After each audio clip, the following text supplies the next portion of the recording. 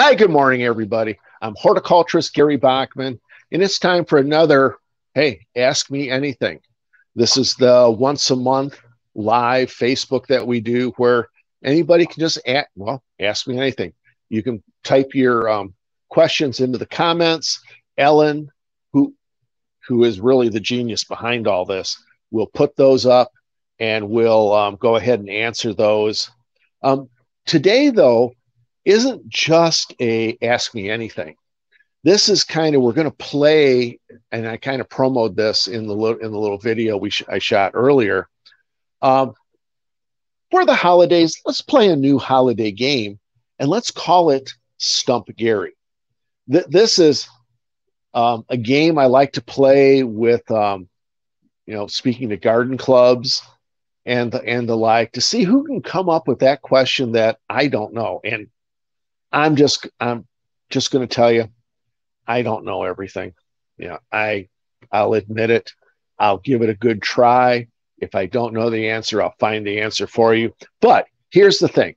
If you can stump me with a question, I'm going to send you, I don't know, what would be a good prize? Maybe like a seed collection from my garden and from my collection. I think that would be great for the holidays.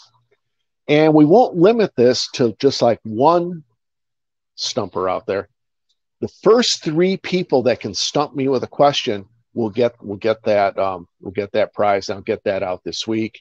And Ellen, I'm going to ask you if you can help me keep track of what's all going on with this crazy game that we're going to play here today. And we'll be good with that. Obviously, I'm here at the Urban Nano Farm, and I'm on my back porch patio studio, and just, I am surrounded by gorgeous poinsettias, and poinsettias are, are they that quintessential holiday plant, Christmas season plant, and who doesn't love a brightly colored poinsettia? Now, I have to tell you, I'm kind of tied. Technology isn't working again, so I'm hardwired into the camera. But when we look at, a poinsettia like this, that's just gorgeous. Red, just a little bit of trivia. Red is, folks, number one color. Red accounts for about 75% of poinsettia sales in the United States every year. And it's just gorgeous. But people are always amazed. And hey, Robin, how you doing this morning? People are amazed that there are other colors than red, and there's other forms. Like this, I'm showing you a red poinsettia here, but look at this. It's variegated leaves. This is called tapestry. And if it's variegated, I'm going to have it. I really like this poinsettia. But when we look at other colors, I'm going to come over, bring another. How can you argue that pink is not a great color for poinsettias? There are white colors. There are yellows. This one is called Golden Glow. Now, this is probably not a great color, and in our surveys, people don't think that this is a traditional Christmas color, but what would you think about a poinsettia that's yellow like this instead of a fall mum? Nice autumnal color. Isn't that gorgeous? And we can look at a different kind of pink. This is Poinsettia. This is a hybrid poinsettia that has smaller flowers, and I'm going to say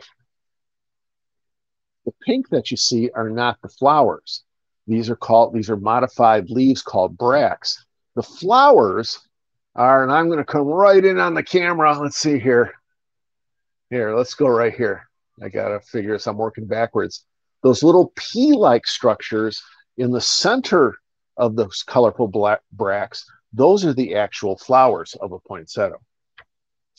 And there's other colors. There's different selections up all around my the studio here.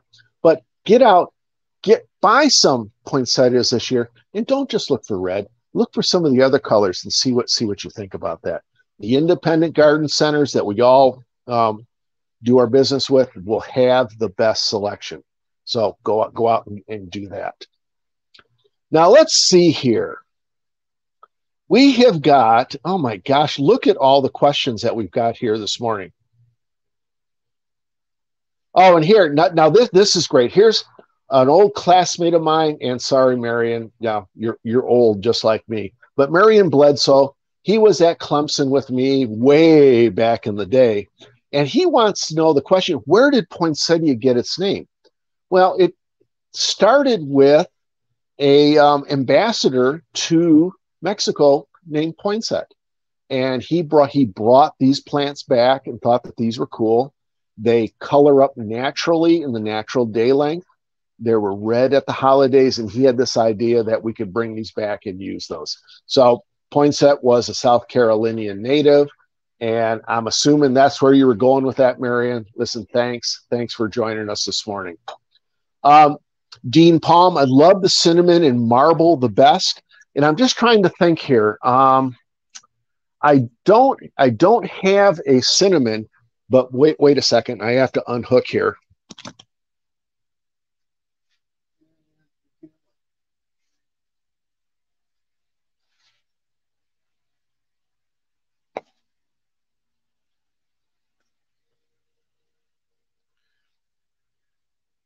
And this is what Dean is talking about from a marbled, kind of these bicolor two-tone bracts on these. Generally, they're solid colors on the margins of the leaf, lighter colors on the middle.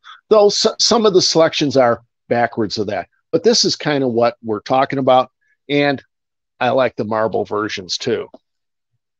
And Chris Dews, good morning. It's good to see you. Okay, so here we have a serious question here now from Sharon. My Buckeye tree, for the first time ever, did not produce Buckeyes this year. Was it because of the bad weather we had in central Mississippi? And to tell you the truth, probably yes. You know, the Buckeyes tend to bloom earlier in the spring. And if you were talking, you know, and I don't know which Buckeye that you're talking about, but if it's one of the red Buckeyes, those are some of the earliest blooming in the springtime.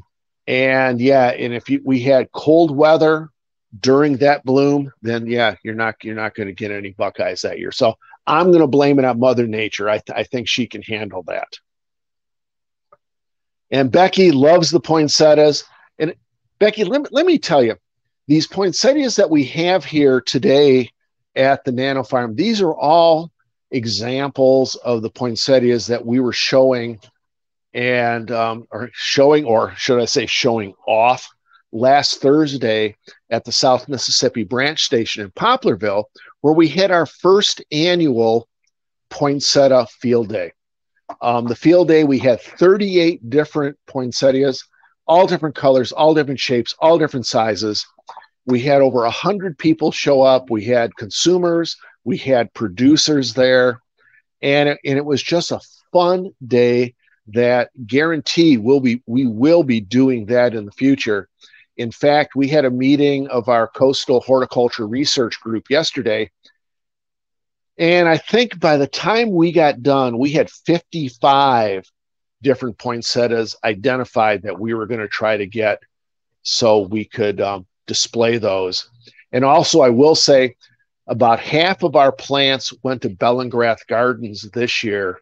So if you missed the field day at Poplarville, head over to Bellingrath, and Todd and his great crew over there, they have a bunch of our poinsettias along with theirs, so you can kind of see just the beauty and the width of the selections and colors of poinsettia there.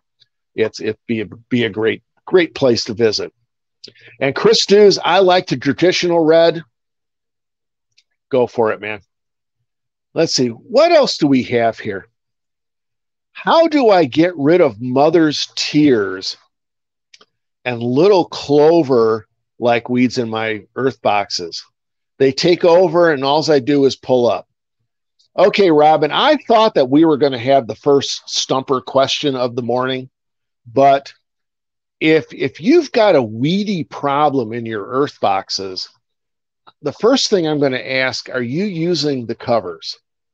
Because if you're not using the plastic cover, you're looking at that whole surface of the top of the earth box, and yes, it will be a weed heaven. And for those that aren't familiar with earth boxes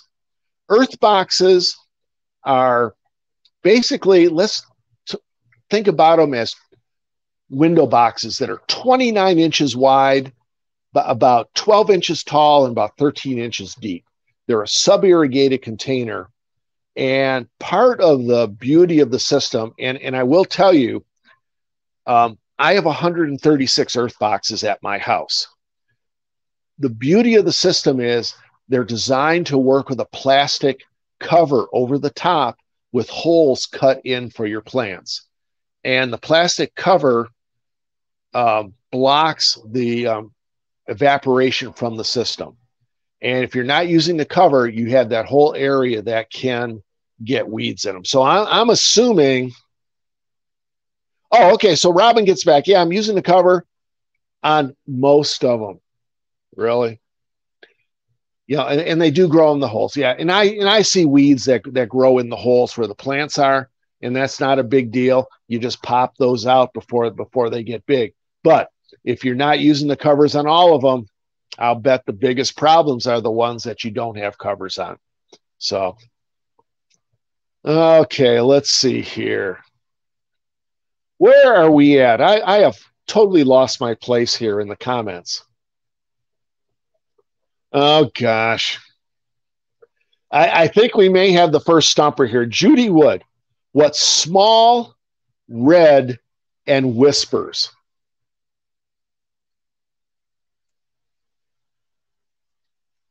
I don't know. Judy, you are going to have to share the answer to that. And I'm just going to say you're the first winner of the seed collection. So let's go ahead. I'm going to go down here to, oh, and if anybody else can answer that question, I'd appreciate that. Then we have a comment from Katie Bachman, my dear wife. She is up in Detroit in the frozen north. Dear, I am really sorry that you're up there. It's right now here at the Urban Nano Farm is 75 degrees.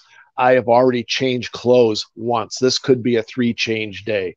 Not bad for December 10th.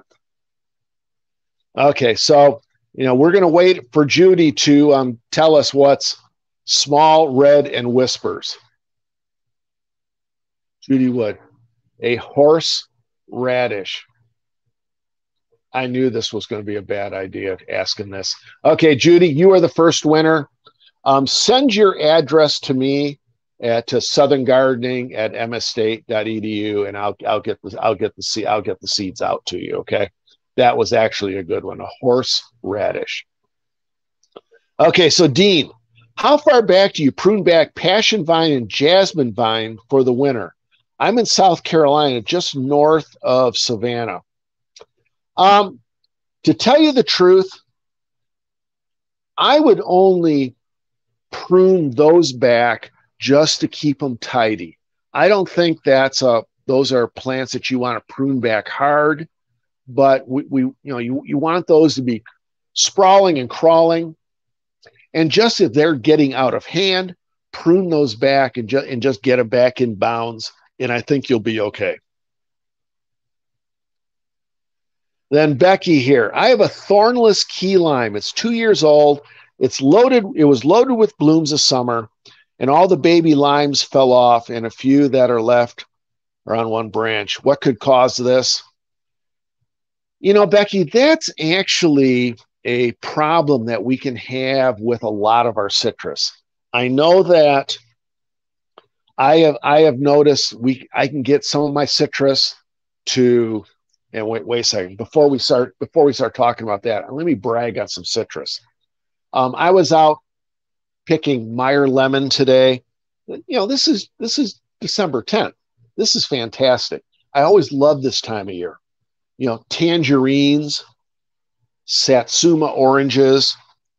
Um, and all of these, I've noticed as I've been growing citrus over the last 14 years, we will go through periods where the trees will bloom like crazy, but then we basically don't get any fruit, or the fruit aborts. And a lot of that's environmental. It's either excess rainfall or not enough water.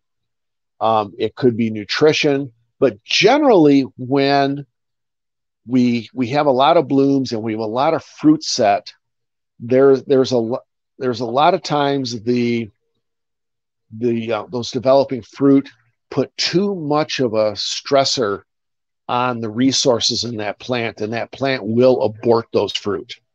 That can happen a lot. I've noticed on Meyer lemons in the past, that can have, looks like there's like a bazillion flowers on there, and there's no way that tree can support all that, and we'll lose a lot of the fruit. It also could be some poor pollination too, that when those trees are blooming, if there's not any pollinators out there, and I'm not talking about honeybees, but if there's not some of our native bees out there not pollinating those flowers, we can get those fruit to start to develop, and then they fall off. I'm just going to tell you, I don't have a good answer for it, but that's just some of the observations that I've had this year. About half of my fruit tree, or my citrus trees this year, have fruit. And I don't know, I have 15 or 18 out on the side yard. Half of them have fruit, half of them don't have fruit. They're all getting the same environment. So I found that citrus can be a little fickle. So that's all we can do. Just be patient, and let's see what happens in the future. Now, Paula Miller, how do I get my Christmas cactus to bloom? I have tried many ways. A lot of times the Christmas cactus, if it's been outside, those holiday cactuses need some cool weather, and then they need to come inside. So I'm just going to tell you, it's environmental, whether too wet, too cool, too hot, and that's really the cause. They like stable environment. So again, this is a be patient, and try again next year, or support the industry and buy a nice blooming one next year for the holidays.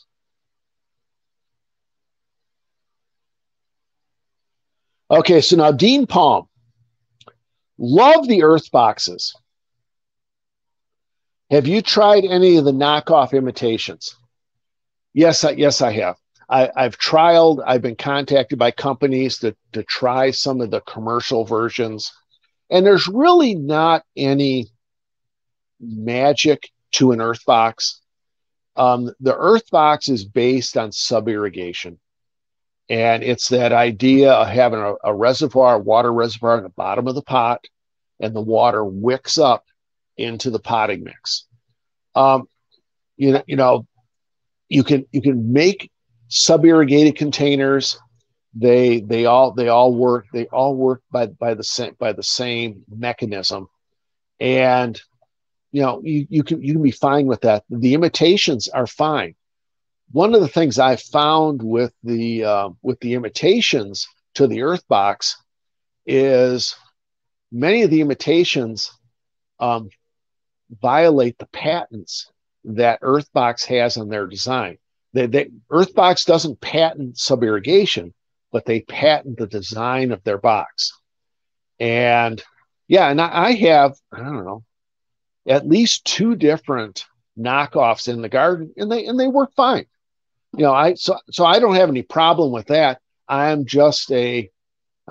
dyed-in-the-wool Earthbox fan. I've been using Earthboxes for 14 years now.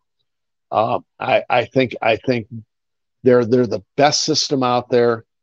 I like the design. They use food grade plastics that are all UV protected. And I would challenge anybody to come into my yard and find my earth boxes that have been out in the sun for 14 years.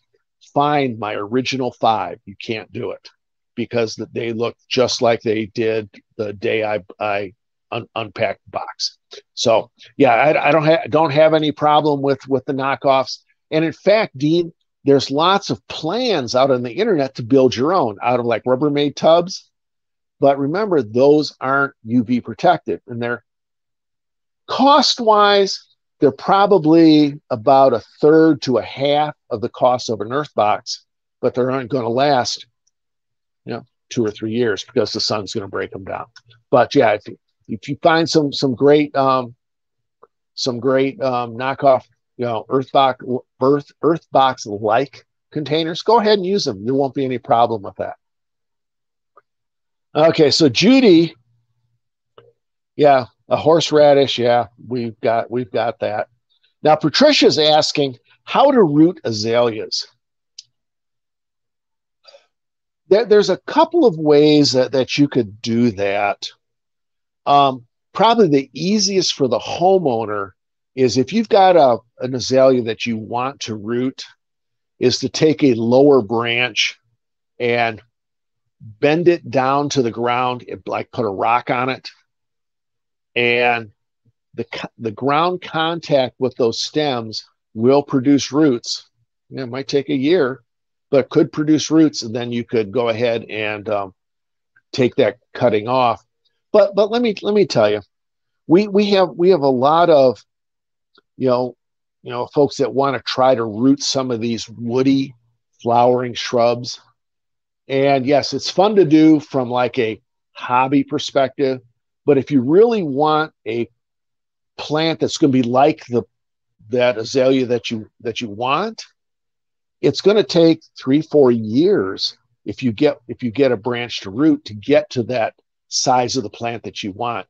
You're really better off going to the nursery and buying that plant. Let the growers do all that hard work, and then you get to take that plant home and enjoy it instead of worrying about that little cutting for 3 years. I think it's easier, and I think you're better off in the long run doing it that way. But if you want to go ahead and try it, go ahead and try it. But when you're trying to root that azalea, don't just bend one branch down. Bend 5 branches down, 6, 7, 8, 9, 10 branches down, and try and get those to root. Because chances are that if you do one branch, it's either going to root or it's not. If you have more than one, you have a better chance of getting one to root. So go ahead and give that a try. Now we get down here to Dean. I like the 5-gallon systems you tried, just right for herbs and peppers. And Dean is talking about a system that I found last year called Grow Bucket. And it's Grow Bucket are the components that go into a 5-gallon bucket and turn it into a sub-irrigated container. I love those. I think I have 10 of those here.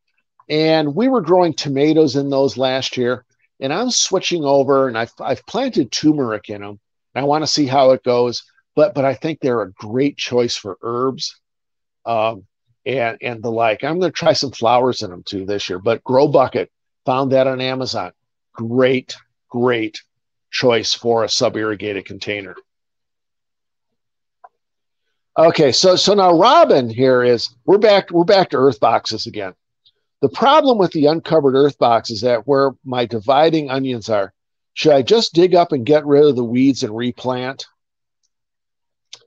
Good question.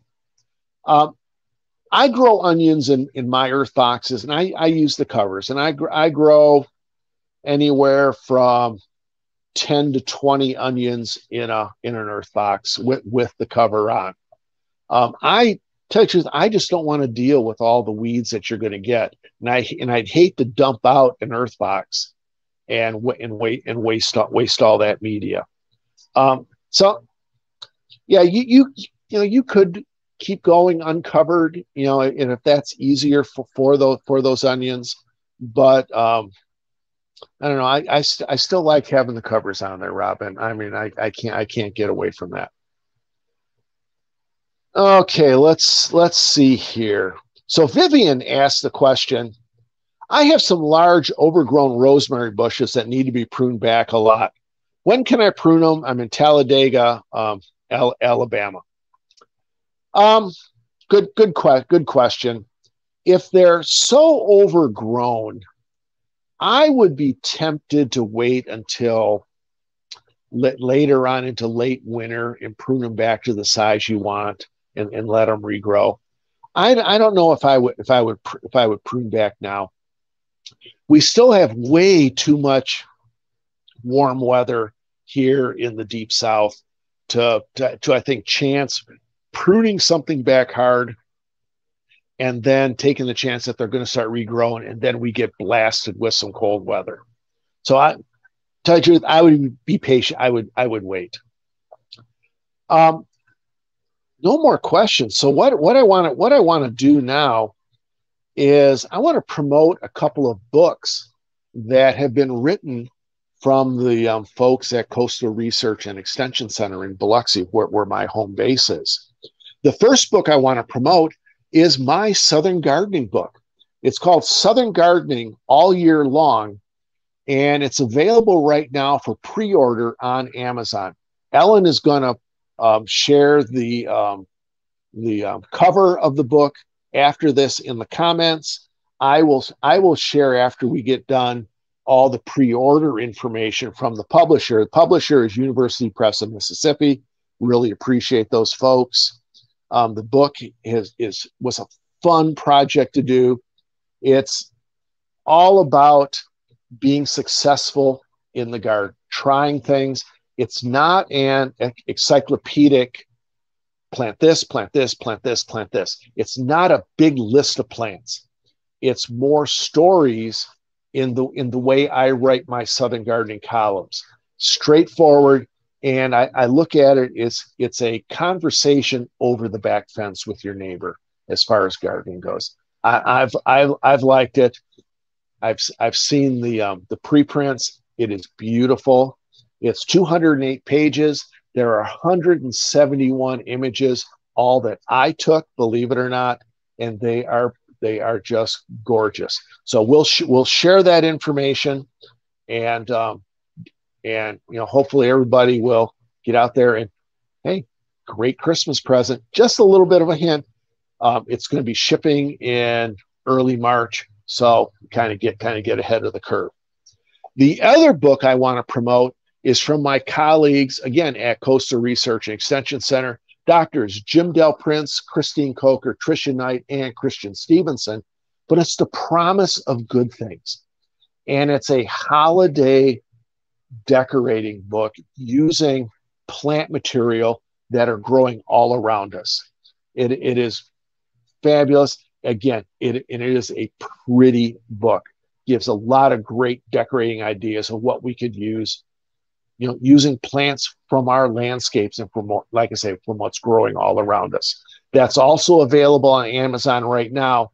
I saw copies of that last week. Yeah, and it is pretty. So go ahead and check that out. Great Christmas present. Okay, so what else do we have here? Okay, so Dean asked again, do you change your soil mix every year in the earth boxes or just re-nourish it? What we do with the earth boxes, because we're using professional growing mix in there, we don't dump that out. In the 14 years that I've had earth boxes, and I have 136, remember, I have never dumped out an earth box. All we're doing is every time we plant in it for each crop season, go ahead, because it is organic material, it does break down. So we're always adding mix to it and then just fluffing it up, adding dolomite, adding the fertilizer, replanting, and just keep on rocking and rolling with those. Yeah, you never need to dump out an earth box. And one of the things that I like to tell folks about the earth boxes and using the good professional growing mix, some of my earth boxes have been growing tomatoes for 14 years, 2 crops a year in the same earth box. And we know that, conventional recommendations are we crop rotate. We don't plant tomatoes in the same place year after year after year because we get those bacterial wilt buildups. So the inoculum builds up. Well, the earth box is different because of the growing mix. It's inhospitable to those root pathogens. And so I have never had an issue with wilt bacteria in 14 years, 2 crops a year. So some of my earth boxes have grown tomatoes 28 crops in a row with no inoculum buildup. So that's one of the reasons I like earth boxes, and the fact that you don't have to dump them out and refill them every year. With 136, there are 2 cubic feet per earth box. So what is that? 136, 270 cubic feet. I couldn't grow in earth boxes if I had to redo that every year. So that's Dean. That's what I do. I just add more mix to it, fluff it up, and just keep right on going. The beauty of it. Okay, so let's see where we at here. And EFPC. When do we fertilize lemon, orange, and fig trees? Really, springtime, maybe 2 or 3 times a year. I will go ahead in the spring and broadcast either Osmocote or 10-10-10, whatever I have available, and water that in. You know, you could go with the fertilizers that are formulated for citrus. They have a little more of the micronutrients in there, and that would be fine. But I'm a very simple man when it comes to fertilization, and I will fertilize with whatever I have on hand, and it'll be fine. Generally, springtime, it's that granular into the citrus, and then a couple times during the year I'll do a liquid feed on those. But that's all I do. Now I will be honest. I'm always honest in these. Do are my trees the most beautiful out there? No, but they produce citrus for me, and that's all I'm interested in. I'm not looking for pretty trees. I want pretty fruit. Yeah. Like this. This is the goal right there.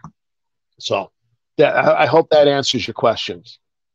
Okay, so Gail asks, what fertilizers do I use in the earth box? Good question.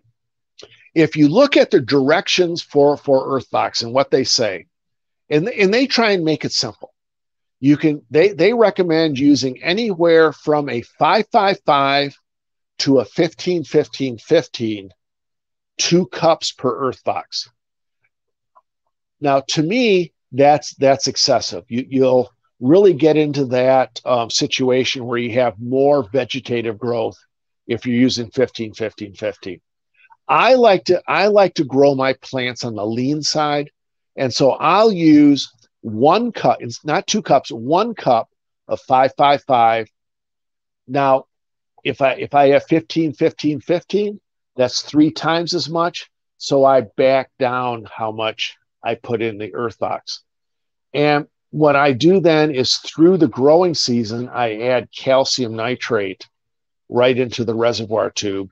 And that supplies readily available nitrogen, readily available calcium to those plants when they need it.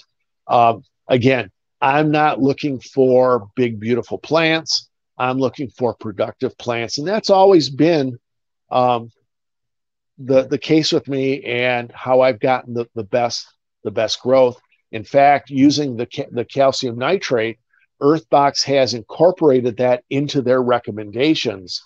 We started talking about that on the Earthbox forum, probably like 2010, and where I was using the calcium nitrate because I made the analogy that sometimes our plants in our vegetable garden are a little hungry and they need a snack, just like us. Sometimes we get hungry, we need a snack. And so when I saw that the plants looked like they needed some more nutrition, I started adding calcium nitrate. And way back in 2010, that calcium nitrate application has become known as the snack. I think that was just a fun way to look at it. And that's something that, like I say, Earthbox has incorporated into the recommendations now. So that's what I would do with the fertilizers. Now, Gail, if you want to use the organic fertilizers, go for it. You still need to figure out, if you want to stay organic, you still need to figure out how you can supplement some of those fertilizers. So just keep that in mind. Okay, so Robin, we're back to more. Boy, we're really talking about earth boxes today. This is one of my favorite Ask Me Anythings. I have to dump one because the tube has gotten sideways and the auto water continues dripping. Yeah, sometimes you could do that.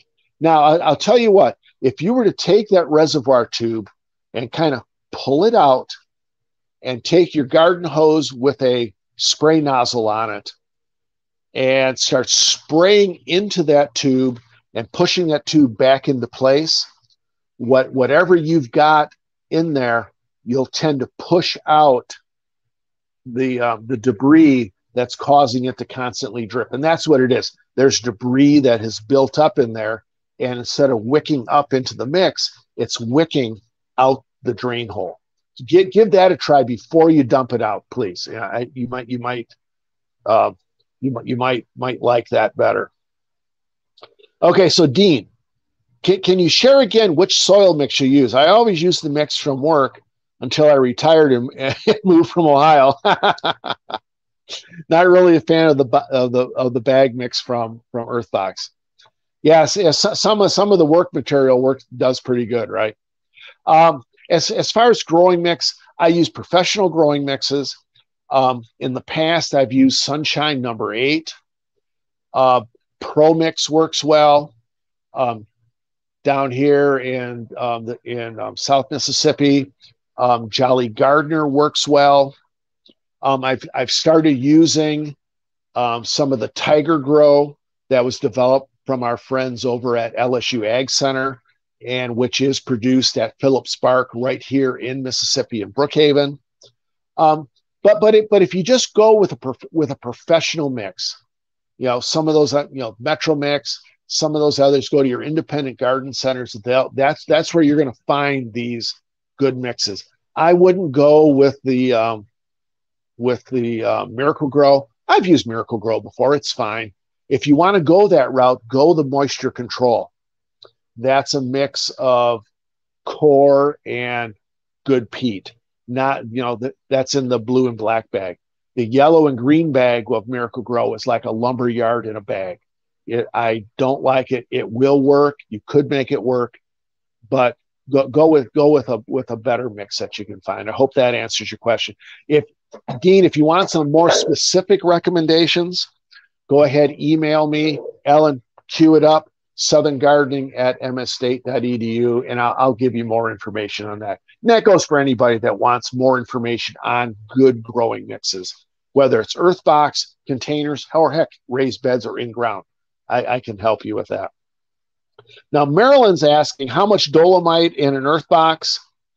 The dolomite is, I always add 2 cups of dolomite. I use the pelletized. You could use the pulverized, but it gets dusty. The pelletized works just well. But 2 cups per Earthbox. And generally what I'll do when we're planting tomatoes in the springtime, 2 cups of dolomite. Replant the tomatoes in the fall, 1 cup per dolomite. But I'm always adding dolomite to the mix, really with whatever we're growing, because these professional mixes are going to be light in the calcium and the magnesium content. So it's good to do that. You won't get in trouble pH wise. I checked that and dispelled that years ago. But always adding dolomite into those professional growing mixes is a good thing. Okay, so that's a comment I made. Robin, how often and how much snack do you use in the tube? That really depends on that, and the snack is the calcium nitrate that we were talking about. That really depends on the crop. If it's tomatoes and peppers, that calcium nitrate is anywhere from every 10 to 14 days. Once the plants get up about this big, you don't have to start right away. But once the plants get up, start doing that every 10, 14 days.